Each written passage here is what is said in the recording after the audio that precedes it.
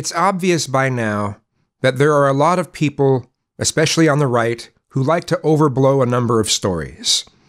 One example would be how Jordan Peterson blew up in Canada the C-16 bill to try to make it sound like, well, anyone who accidentally misgenders someone could be thrown in jail.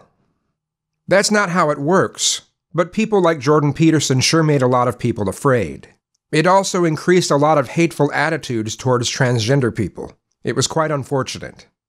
But now there is a story about the UK and medical treatment that's being way overblown by Breitbart, the Daily Caller, Red Elephant's Vincent James, and a number of other right-wing trash. It has to do with upcoming changes in the UK regarding the treatment of medical professionals and how they have to deal with a lot of harassment.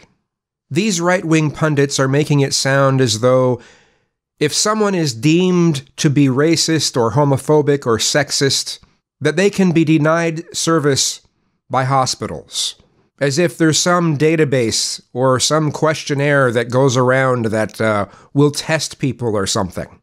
That simply having bigoted beliefs can take away your rights.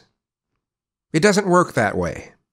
The truth of the matter is that in the UK, come April, if someone treats a medical professional like shit over their race or gender or sexual orientation, that the person who's being treated like shit can deny the person service, with the exception of, emergency services.